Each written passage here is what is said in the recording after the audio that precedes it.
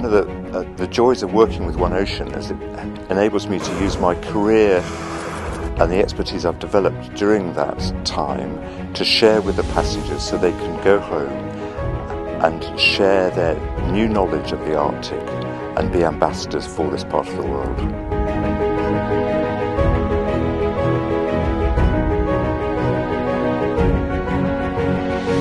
We're incredibly grateful to One Ocean for allowing us to come down on these ships to get to these places that we would otherwise not be able to get to. They're incredibly supportive of ecology and the study of ecology and the protection of biodiversity around South Georgia and the Antarctic Peninsula, so we're very thankful to them.